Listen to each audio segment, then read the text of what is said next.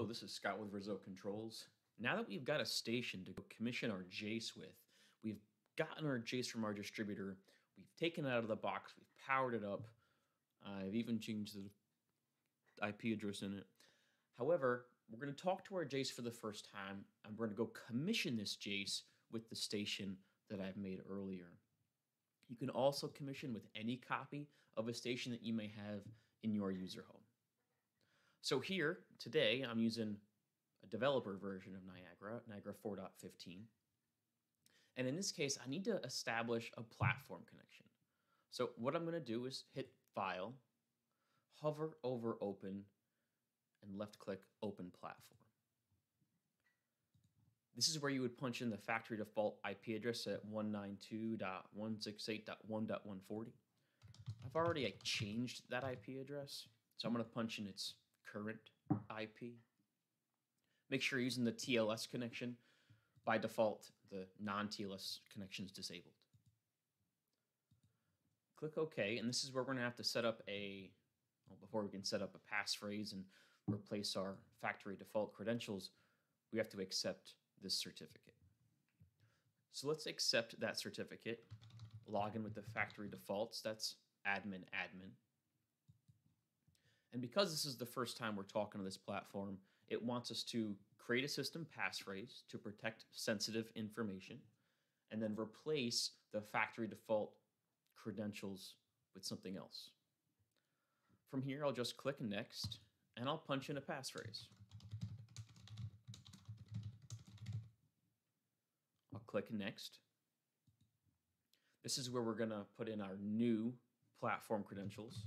I'm a very, very creative systems integrator, as you can tell by my new platform user. I'll give that platform user a password, and then click Next. There's not much to do here other than click Finish, and after we click Finish, we'll be logged into the platform of the JACE.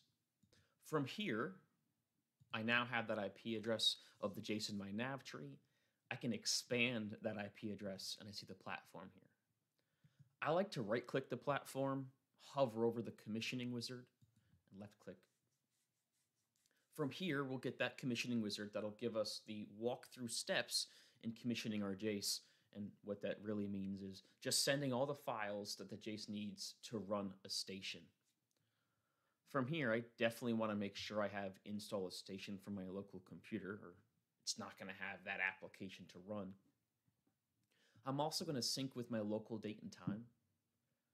I don't need to change my TCP/IP network settings. And for the heck of it, I'll add a redundant or a second platform account, so in case I fat fingered my first, I have another one. From here, I'll click Next.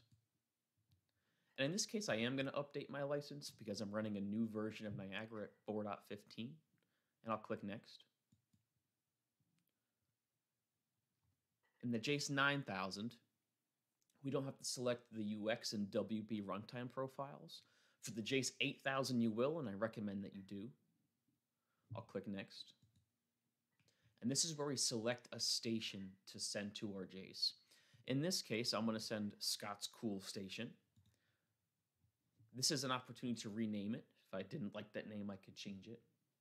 And these two checkboxes are Start After Install, which I think is self-explanatory. But Auto Start is every time that JACE gets power cycled, we want to automatically start that station. And we do. So I'll leave it checked, and I'll click Next. This next part is what I call cherry picking, and it's adding any modules that you want to send to the JACE or software packages that may have some features that we want on top of what this station already requires. Here's our cherry picking window. Make this a little bigger because it's just easier to see. If I wanted to make sure that my JACE had, say, the BACnet module so I could add a BACnet network later, I'm going to scroll down past the modules that are checked, and to make sure that I have that BACnet-RT checked. It'll also automatically check its dependencies, and that's perfectly fine. When you're done cherry picking your modules here, you can click Next. I'm done cherry picking at this point. I'll click Next. There's nothing for us to do here other than just acknowledge that it's going to send a bunch of distribution files to the JACE. I'll click Next. And this is where I have that opportunity to put in another set of platform credentials.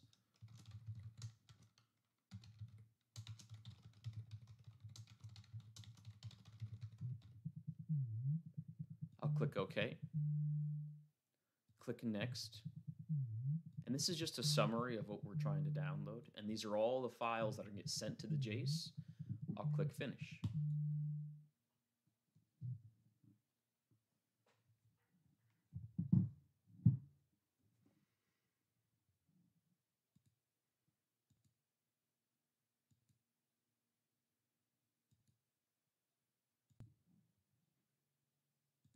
There it is. I'll click Close Window. The JACE is going to reboot. If it takes 10, 15, heck, even 20 minutes, don't be alarmed. That is perfectly normal. Sometimes it can take that long. We'll come back after a little bit and we'll see that our station is running. All right, it's been a little while since we commissioned our JACE. I'm going to try to log into my platform here. Double click my platform. Log in with the platform credentials I said earlier. And now I'm logged in. If I wanted to check if I could log into my station, I'm going to double click my application director. And if the status says running, we can log in to this JACE station. Because the IP address of this JACE is already in my nav tree, the quickest way to open up a station connection would be to right-click that IP address and then left-click Open Station. Now, we made this station connection, or made this station earlier in the last video. So I'm going to use those credentials that I set up for that admin user to log in. Accept the station certificate. I'm going to log in with admin. And the password I set up for admin when I made the station using the new station wizard. And I'm in. Logged into Scott's Cool Station.